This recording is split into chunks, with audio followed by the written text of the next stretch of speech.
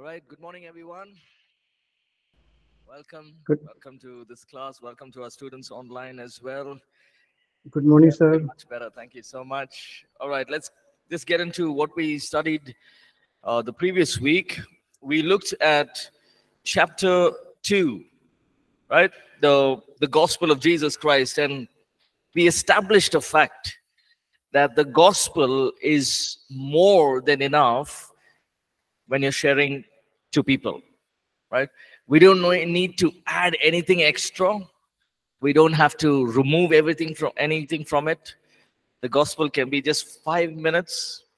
And we studied in First Corinthians, we said the gospel is the power of God unto salvation. So it's not the person, right? We may be somebody very insignificant. We may be somebody who don't know the scriptures. That's all right. But when we are sharing the gospel, when we share the message of Jesus, it is the power of God unto salvation. Yes? Right? But we also saw the other aspect. The gospel is foolishness to those who are perishing. Right? So for those who it doesn't mean anything, it's foolish. But it's the wisdom of God unto salvation. Right? So you and I, as believers, when we begin to share the gospel, we must understand this should be our foundation, right? Because if our foundation is on anything else, for example, the way I speak, or the way we look, or the way we minister, or the way our eloquence of speech, all of that is important. But if that is the foundation, we will fail. Our foundation must be the gospel is powerful. And God has commissioned us to share the gospel, right? We looked at the word sozo, right? How many of you remember the word sozo, right? We saw that it is a big word. It has saved, healed, delivered, redeemed, blessed, delivered from the works of the devil. We are healed both in our body, in our spirit, in our soul, in our mind. And so when we become a believer, we receive sozo. It's not like our name is written in heaven and we are happy. That's not the end of it. There is so much eternal life begins when we receive the Lord Jesus as our personal Savior, right? So we looked at different ways also we can share the gospel in 5 minutes, gospel in 2 minutes. And let's get into chapter 3 today, power and love. Now, even as we keep sharing the gospel, it is very easy for us as believers to become very rude. We can become arrogant. We can think of ourselves very high of ourselves, right? Now remember, the Lord Jesus, who is the Son of God, he ministered in power and love. Nowhere we see when the Lord Jesus was doing his ministry did he minister out of hatred, right? Because people came, Romans came, Gentiles came to him, people from different backgrounds came to him, people who are immoral, they came to him. But we see that everywhere Jesus ministered in love, right? So let's read a couple of verses, right? First one, Matthew chapter 9, verse 36. So for those who are online, we don't have an additional mic this morning. So, you can just follow along on your Bibles. But I request anyone here can read Matthew chapter 9 and verse 36. Another person can open to Matthew chapter 14 and verse 14.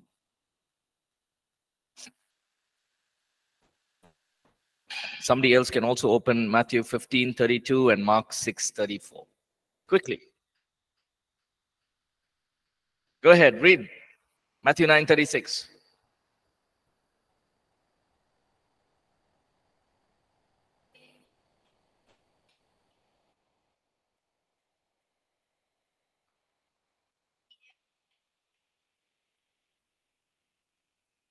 Yeah. When he saw the multitudes, when Jesus saw the multitudes, his heart was moved with passion. It was not like Jesus was standing there and saying, "Oh, now I'm famous." Now people know me. Or now I will start a big ministry now. No. His heart was moved with compassion. Need the next one, Matthew 14:14.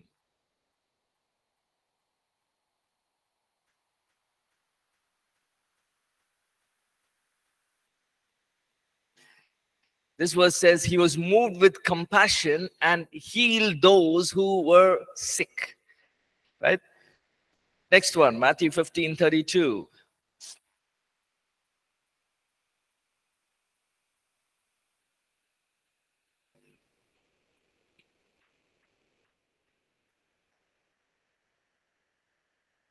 Right. Thank you. So Matthew 15, here in Matthew 15, there are crowds of people, hundreds of people following Jesus. And they've been with Jesus for 3 days. Now picture this, 3 days they've been with Jesus. Probably whatever they had, the food is over. Jesus is saying, I have compassion on them because they've been with me for 3 days. So he makes sure that they get what they need at that time. Mark 6:34.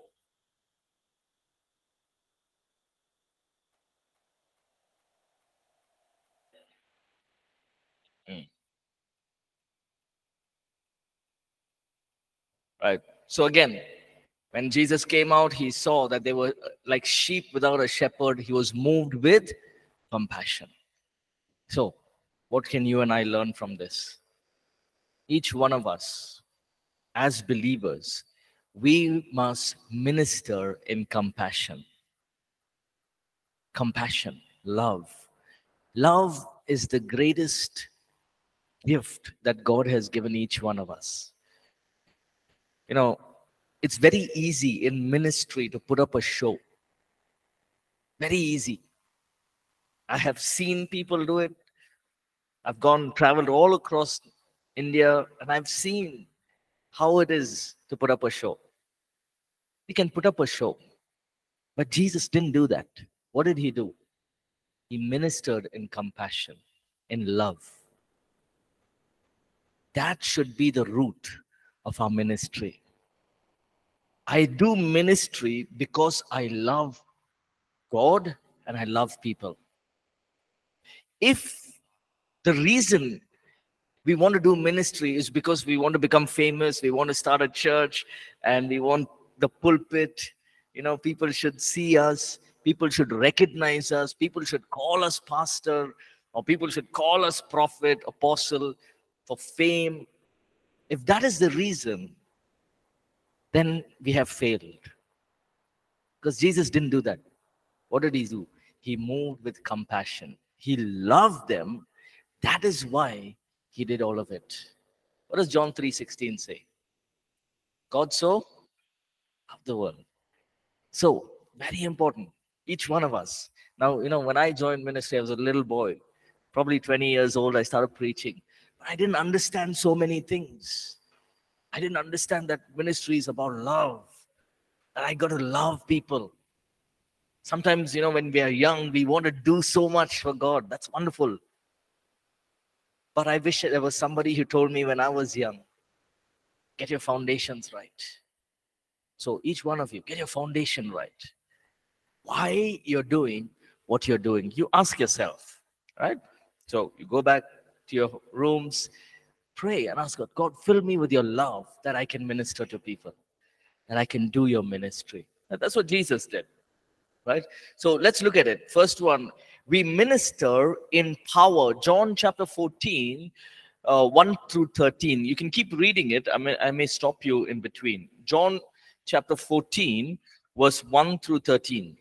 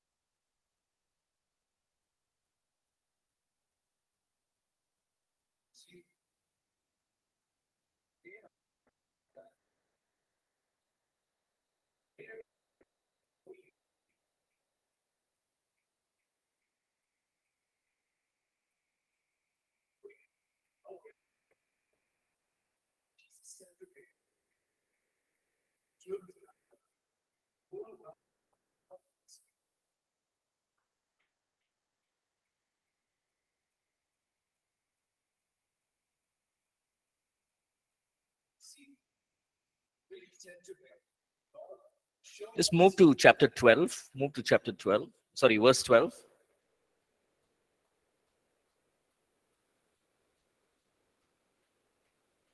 14 verse 12. Verse 12 onwards.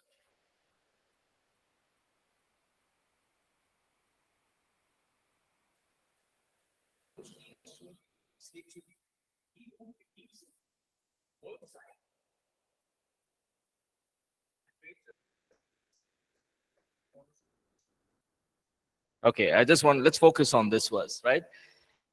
Verse 12 says, I tell you the truth, everyone say anyone. Anyone, right? Anyone Anyone. has faith in me will do what I have done. He will do even greater things than this because I'm going to the Father. Now, who is testifying of this? Who's saying this? Jesus. Jesus is telling his disciples, see, if you have faith in me, greater things than what I did, you will do. So Jesus is giving his disciples a commission. Right? Now, in the Greek, the word greater does not mean in essence. Right? Now, let me explain. Jesus walked on water. Can we walk on water? Okay. Now, the essence is not what Jesus is talking about. Jesus is talking about greater meaning in numbers, in quantity. Right? Jesus ministered for how many years? 3.5 years. He did miracles. But when he's talking about the church, he's talking the greater things you will do. It is about numbers. Right? We're doing more than what Jesus did right now in terms of numbers. Right? So if you look all across the world, there are millions and millions of miracles that are happening even today. Right? So the numbers are more.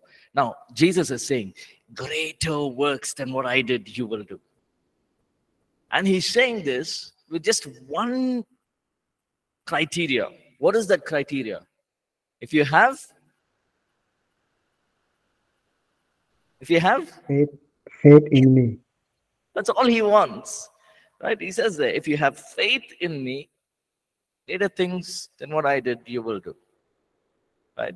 So the Lord Jesus encourages us, he's exhorting us to be men and women or believers to walk in power. Right? Power is very important. Right? Power and compassion is like salt and sugar and salt, or salt and pepper. You need them, right? They go together.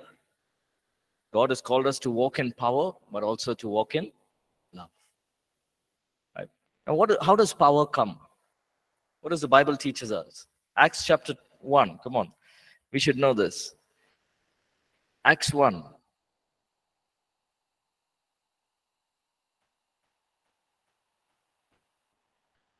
Verse 8. Acts chapter 1 and verse 8.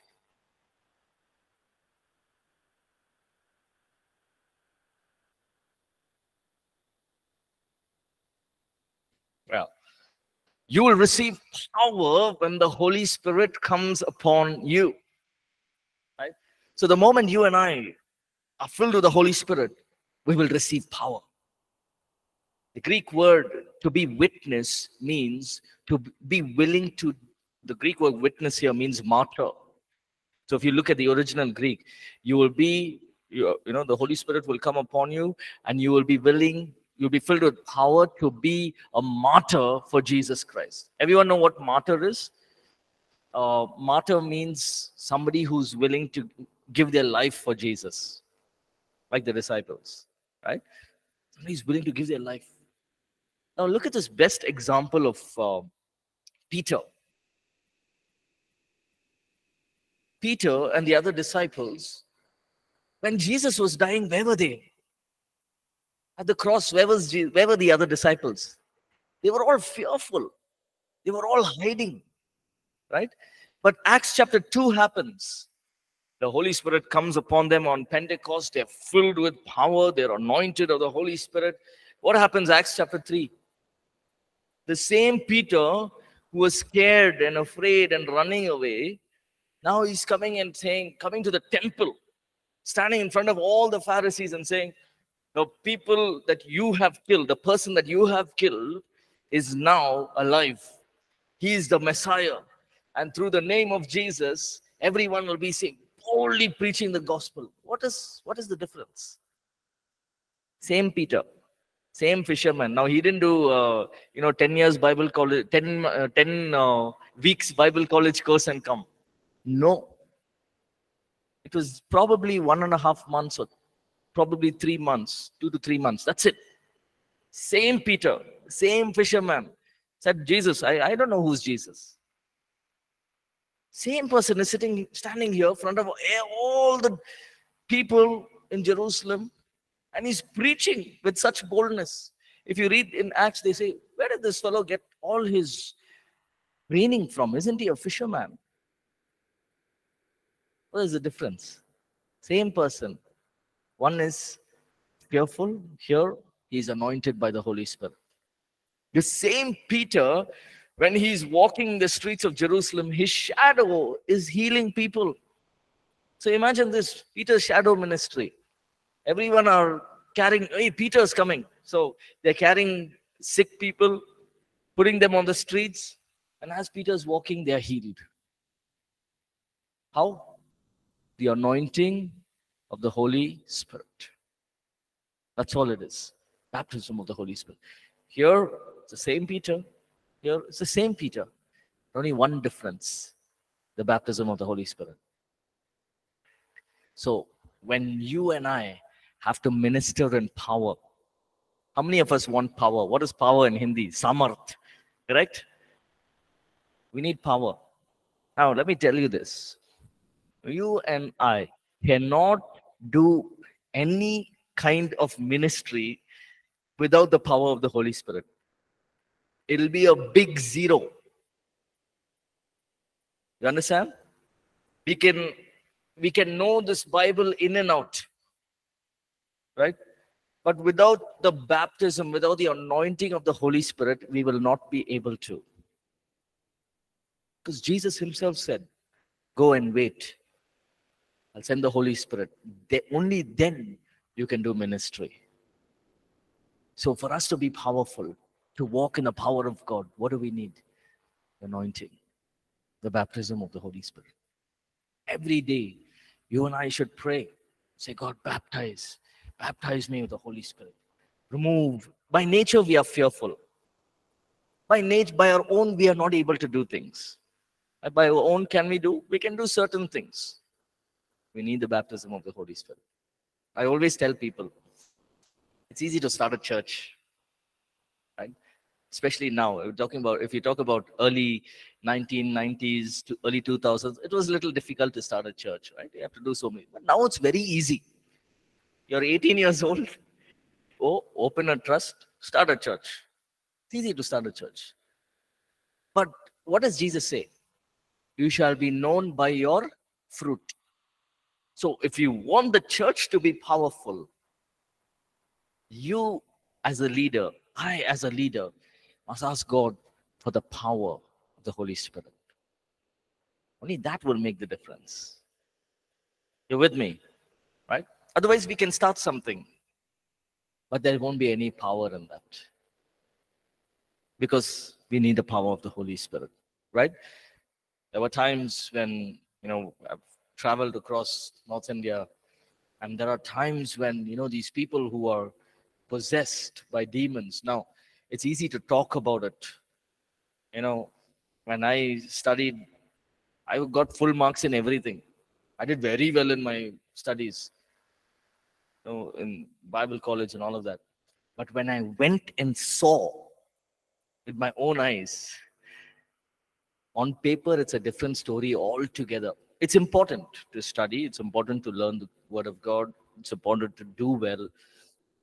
I remember I was in, I think it was Kashmir, and we're there, and this young boy, like maybe 20 years old, highly possessed. He came right in front. He gave a look that shook me. I was filled with the Holy Spirit and I was prayed and all of that. And it was a conference. We had about 200 odd people there. I was probably in my early 20s, 23, 24, right? Young boy. I thought I knew everything from the Bible. Like I studied, I looked really hard. And I saw that no, all this Bible knowledge was there, but everything is gone. Because it's when you look at it, when you look at a person who's possessed, it's a different story. I'm sure most of us have seen in North India. It's a different story altogether. We cannot say, I have a degree in BTH. I have 2 certificates in English and 2 certificates in. He doesn't care. I get up at 5 o'clock and pray. Oh, good for you. I can sing 10 songs in a row, 10 worship songs, 10 praise songs. Continuously I can sing. It doesn't matter to him. But if the Holy Spirit is inside us, there will be a change. So I remember that day, I was very fearful. I went back home to the room and I prayed and I said, God, why is it that I got fear? Why was I fearful? You said, I do not have a spirit of fear, but of power, love, and sound mind. But when I saw this person who's younger to me, I have so much of fear. Why is it? And I felt the Holy Spirit telling me, because you're trying to do this ministry on your own. You're trying to stand on your own ability. You're standing on your knowledge. You stand on my authority. You stand with the power of the Holy Spirit. That night, I said, God, I want to change the way I minister. And I prayed and I said, God, I'm going to go back tomorrow. I'm not going to stand on my own. Stand on your Holy Spirit, on your power, your authority. I remember the next day we went. Same thing happened during the prayer and the ministry time, right? All of us are praying in tongues and came. The same thing, exactly the same event happened like the previous day. They came and they stood. There was zero fear. And because of that zero fear, there was boldness. All of a sudden, I was saying, hey, you can't do anything. And I was able to minister, pray. Eventually, those demons left. But you see the difference. If we do something on our own, it will not last long. But when it's anointed of God, God will use us. Right? We need the power of God in ministry, especially in ministry. Right? Acts chapter 5 and verse 32. Let's read that.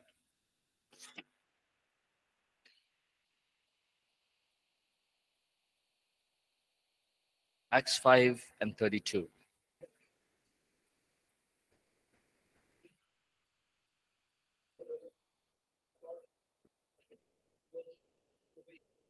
Yeah. And we are witnesses to these things, and to whom God has given the Holy Spirit. Right? Now, you and I, we know that, all of us, we have not seen Jesus face to face. Right? There will come a time we will see him face to face. But you and I are witnesses of the gospel. It says there. Now, when you read the whole of Acts, in Acts 5, you see that Peter and John testify about Jesus. What does it say? We are witnesses. You are telling us that not to preach in the name of Jesus. Now, let me tell you, I'm a witness. Now, how many of you know what the meaning of a witness is? Okay, let me give you an example, right? You're going on the road, you're driving somewhere, and from far away, you see an accident. You see 2 bikes banged each other, and they both are fighting. But you know exactly, because you're an eyewitness, you have seen everything. Okay, but they both are fighting there. So what would you do? You'll go and you'll say, hey, I saw both of you. You were actually wrong. This other person was going the right way. You came the wrong way. And that's why this accident. So I saw it. So you're an eyewitness. Right? So in some cases, if they call the police, police will say, who's seen the whole event that's happened? Say, hey, I'm an eyewitness. They'll take you also and go. You sign. You're an eyewitness. You have seen it. Now, Jesus, during Jesus' time, Peter and John were eyewitnesses. They saw Jesus.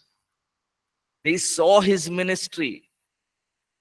They sat with Jesus, they ate with him, they slept with him, they traveled with him, they saw him doing his wonderful ministry. Imagine 5,000 people are there. Jesus is taking 5 loaves of bread and 2 fish and saying, give everyone.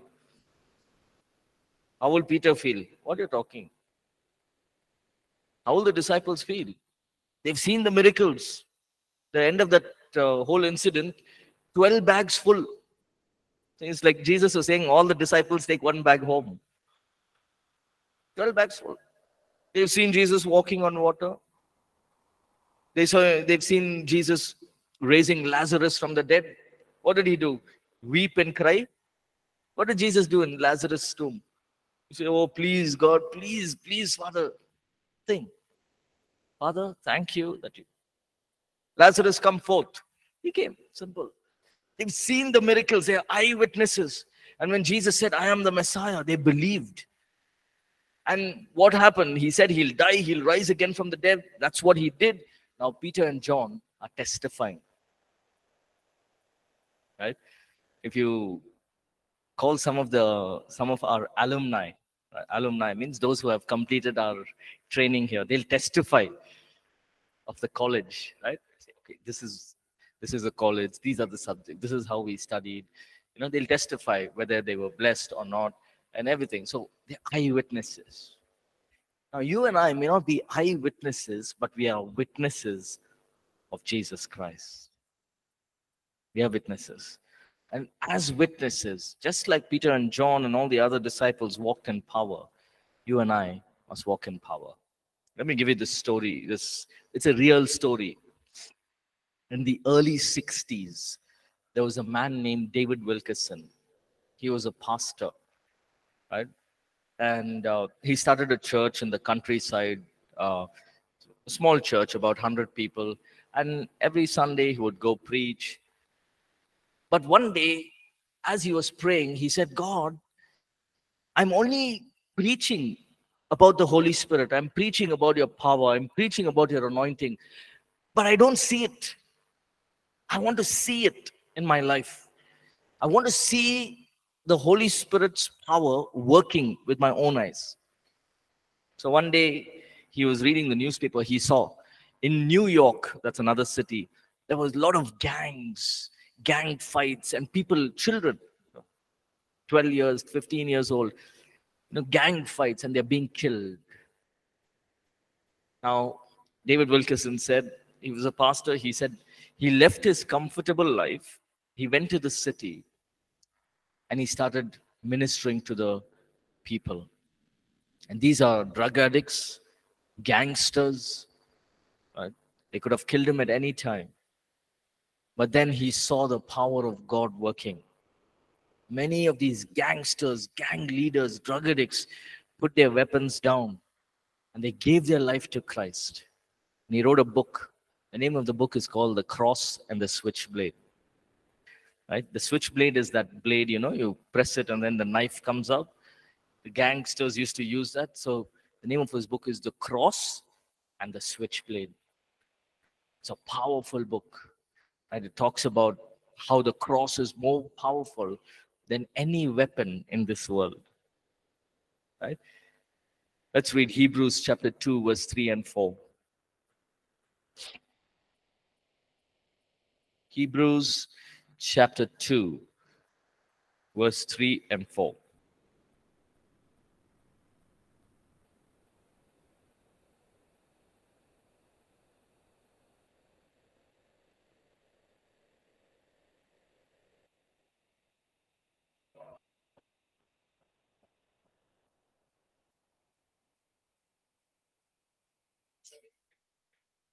Yeah. Let's look at verse 4. That's so powerful. Verse 4, God also testified. Right? So it was not like Jesus is saying, okay, go do ministry. No.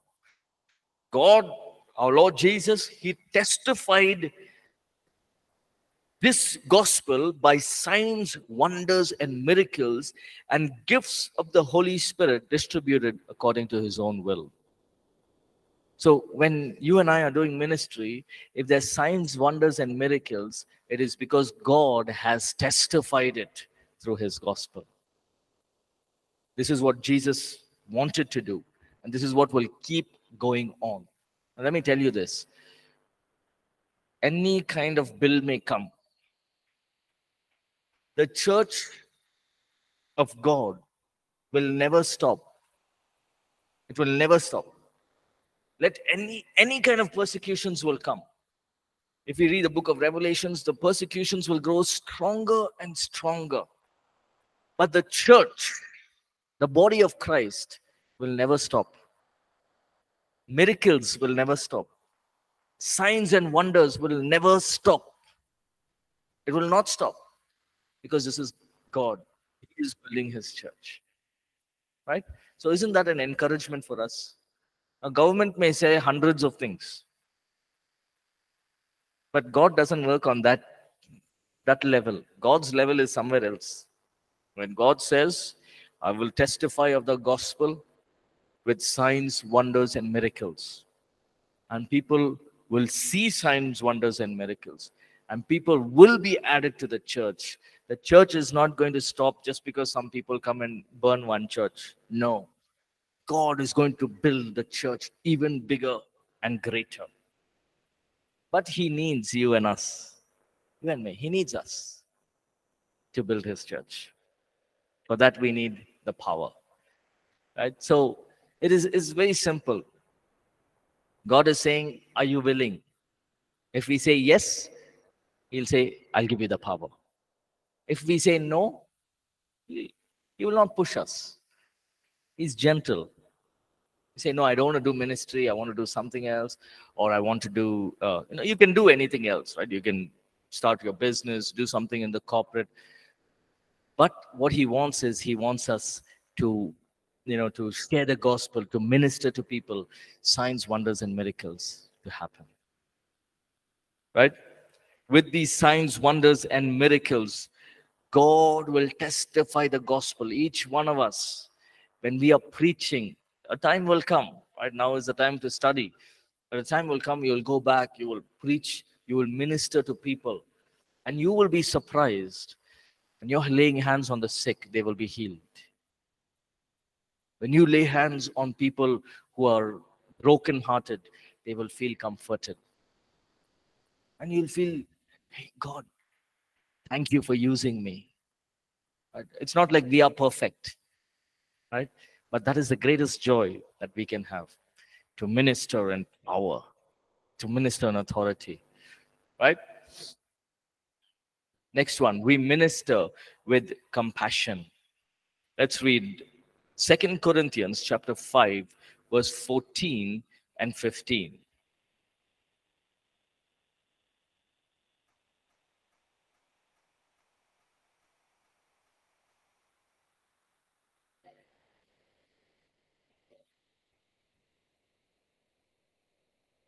Yeah, Christ died for all, that we, those who live, should no longer live for themselves, but for him. Let me give you an understanding of what's happening here in the church in Corinth. Now, in this church, in the church in Corinth, there was division, right? So if you, let's just go to 1 Corinthians chapter 1, verse 13. See, let me read this, right? Now, verse 12 and 13. 1 Corinthians chapter 1, verse 12 and 13. It says, what I mean is this: one of you says, I follow Paul. Another, I follow Apollos. Another, I follow Cephas. Still another, I follow Christ. Is Christ divided? Was Paul crucified for you? Were you baptized in the name of Paul? Right? Now, what is happening in this church is that there is division within the church. Some are saying, I follow Paul. Some are saying, I follow Apollos. Some are saying, I follow Peter. Some are saying, I follow Jesus. Now, this is a big problem. Is it a problem or no? Right? When a church is divided, is it powerful? Right? For example, all of us are here. If we have to be one team, we have to have unity, oneness, right? But if there's division, it causes chaos, anger, jealousy, strife, hatred. All of these things will start, right? Hey, you're in that team, and there's another group saying, I follow Paul. Another group is saying, I follow Apollos. That's a big problem. So Paul is writing and he's saying, is Christ divided? No, we're one body. And so the background of this is when Paul is saying Jesus died on the cross for all. If we are in him, we're all included in that. So he's ministering in compassion. He's saying there's no division. There's no division in the body of Christ.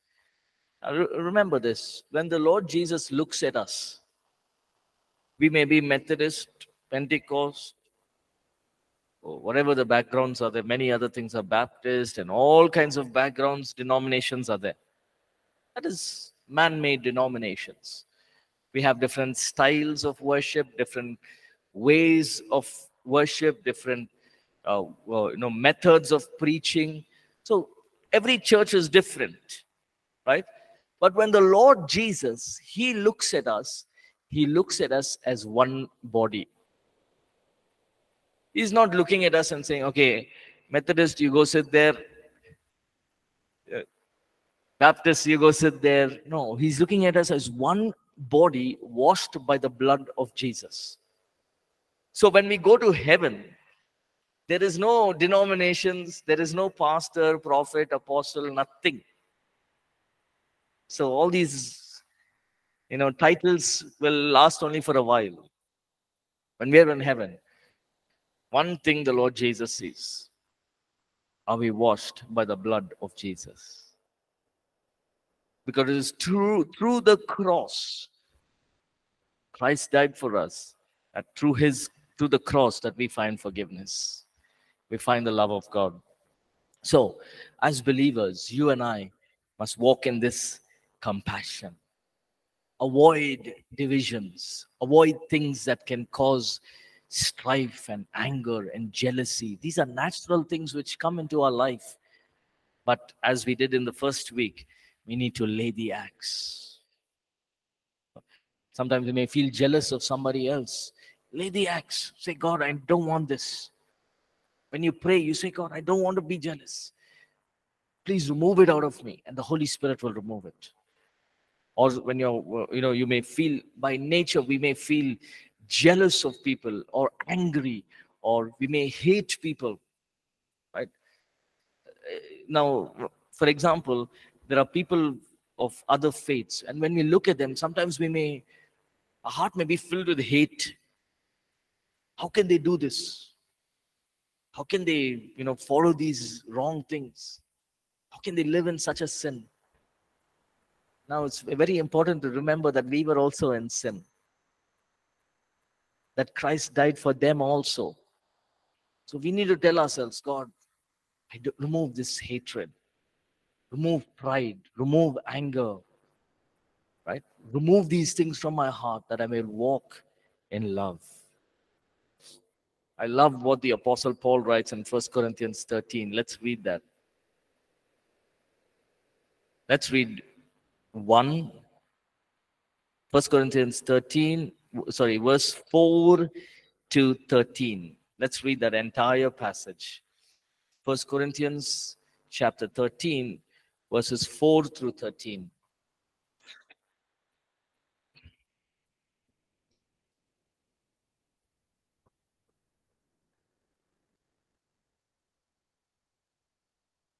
Yes.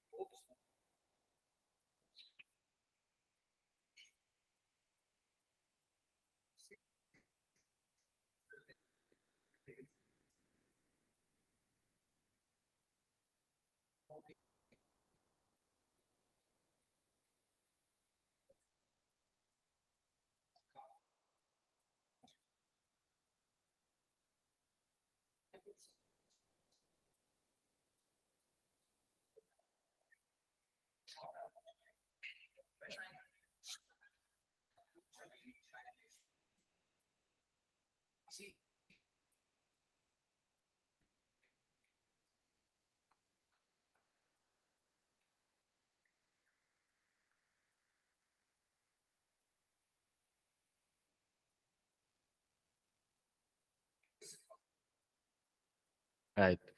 So in chapter 12, Paul is writing one big passage.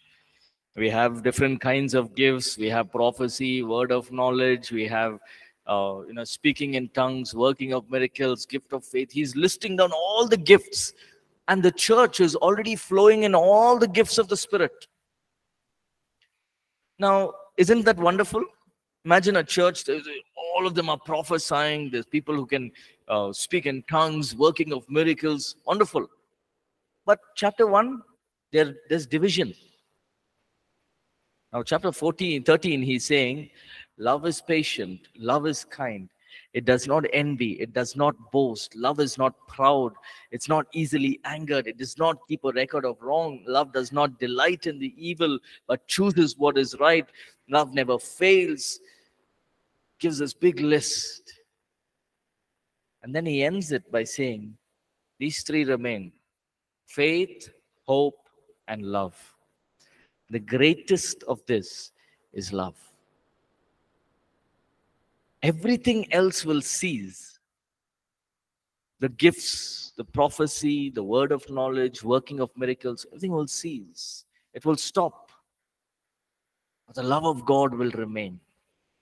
So Paul is writing to a church that's already flowing in the gifts of the Spirit. So what does it teach us?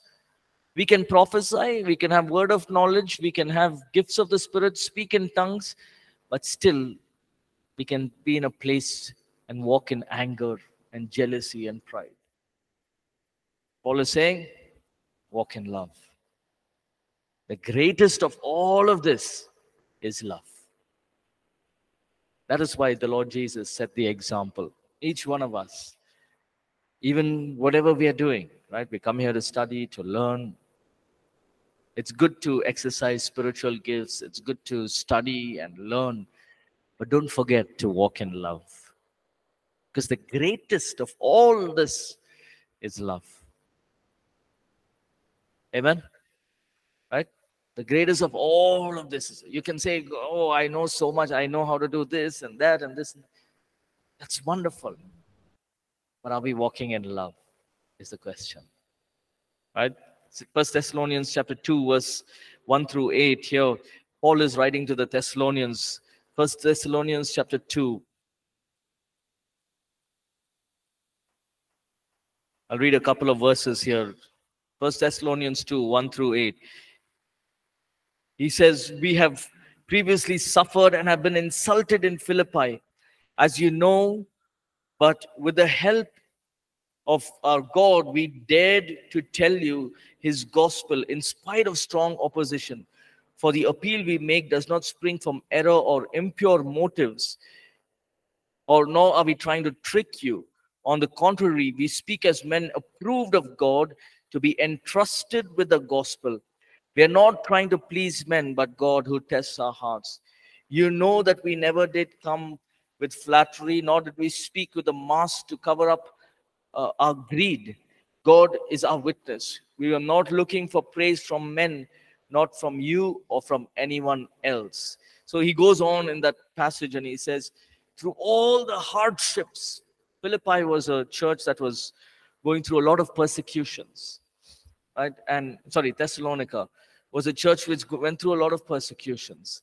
And Paul is saying, in all those persecutions, in all those challenges and oppositions that we faced, we see the love of God. The love of God encouraged us.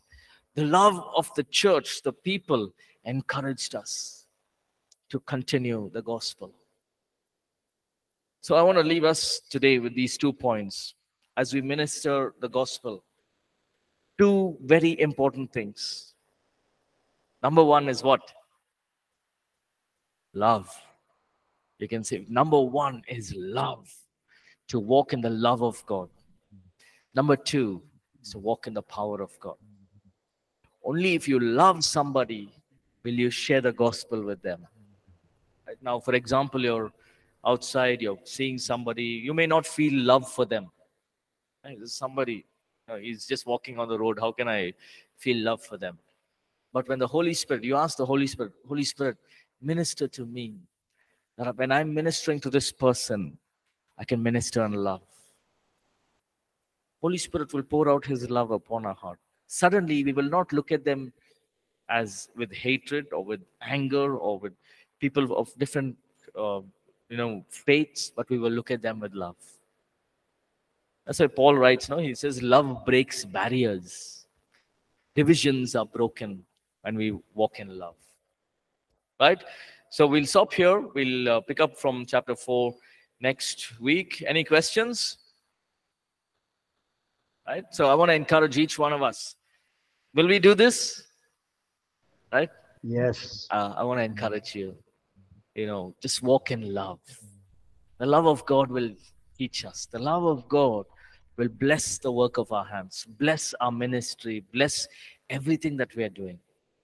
Right? So that your time here is fruitful. Okay?